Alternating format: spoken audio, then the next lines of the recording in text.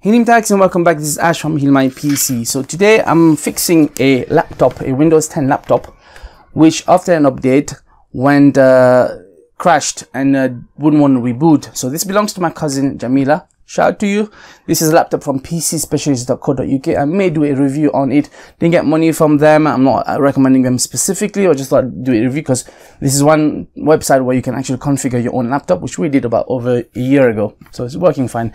Now, her PC crashed after an update, wouldn't turn back on, and she rebooted a couple of times, got a message to say Windows didn't recover properly, so she didn't know what to do to go into the Windows Advanced options. So I'm doing this right now. Now there are two ways you can access this. If you get the message, and like you see right now, we are trying to reset this PC. If you get a message to say to go in Windows Advanced options, that's what you should do.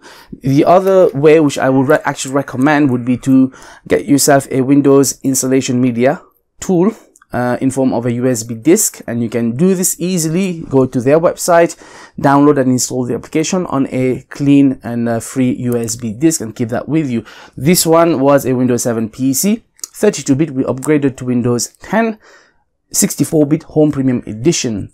So right now, this is doing some resetting, and the first option we tried obviously was to try and start the PC with Windows' own start repair system, which did not work. Now we are resetting this PC by keeping the files and reinstalling Windows, I think, or something like that. If that doesn't work, we're going to do a third thing, so stay tuned. Let me show you what we have as symptoms when we turn it on. So basically, laptop turns on and tells me there's a problem, please wait, and we can do this. If you get this, you can try to see advanced repair options. Just select that. Let's see if it's going to fix it, and go down to troubleshoot and go down to advanced options, and the first thing you're going to want to try is go to startup repair, fix problems that keeping Windows from loading, and select the account that you want. Right, it's got a password. Right, so now it's going to do a diagnosing PC test self. Now you can also do this, I'm going to show you afterwards, by using this key, which should bring you to the same options. Okay, so grab your USB media installation disk, plug it into one of the free USB ports, and press and hold the power button for a few seconds to turn it on, and immediately look for your boot option. In my case, it's going to be F7, and we're going to go into boot to select the right boot disk. So this is the Kingston Data Traveler. I hope you can see this. Let me just, hopefully you can zoom in. Yep. So I'm going to select Kingston Data Traveler, and hopefully it should start Windows logo. Okay. Right now it's saying to us, setup could not repair your PC. You can shut down, or you can go to the advanced option to see if there's another selection. This is kind of a waste of time, to be honest with you. I would rather not do this, but I'm just showing you, just in case you don't have this disk, and what you could try and do. You could also try to reset your PC to a last, you could try this one. Lets you choose to keep or remove your files and reinstall Windows, reset the PC. So you could try that. What it will do, if you want to keep your files, it will reset the PC. So select that, and let's see if that works. Now resetting the PC, make sure it's plugged in, yada yada yada. Yep, we're going to click on reset, and now it's resetting this PC. So hopefully it'll give us some sort of success story. Hope you guys can see. I'm going to leave it on to play to see what happens. So this took about 10 minutes and it restarted the OS by installing Windows again.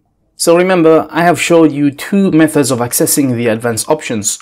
One is through Windows' own repair system, which normally will appear after 2 unsuccessful attempts at starting the PC normally.